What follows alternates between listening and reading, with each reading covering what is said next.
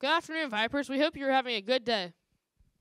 Today is National Kazoo Day. This day recognizes 200 years of beautiful kazoo music. The instrument was based off an African horn made from bone. Warren H. Frost was the man who first patented the kazoo. Be sure to take out your kazoo today and play it. The 8th grade basketball tournament will begin for us tonight. The 8th grade boys team, number 2 seed, will be playing at home tonight around 6:15. North and Otwell will play the game before at 5. The 8th grade girls team, number 3 seed, will be playing at North Forsyth Middle School at 5 against Riverwatch. Please wish the players good luck. Go Vipers!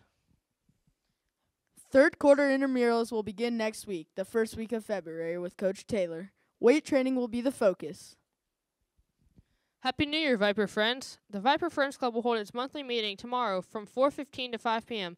Come prepared to be active. Calling all young authors. If you would like to enter the Young Georges Authors Writing Competition, see Mrs. Ward for an entry form and student checklist. Submission deadline for the school level contest is next Tuesday, February 4th.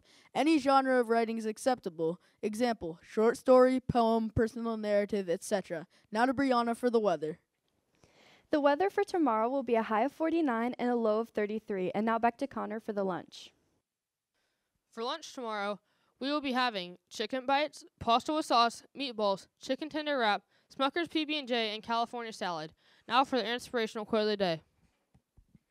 The inspirational quote of the day is, live as if you were to die tomorrow. Learn as if you were to live forever. That's all for the news today, Vipers. Remember the 4 R's. Be responsible, respectful, ready to succeed, and reflective. Bye.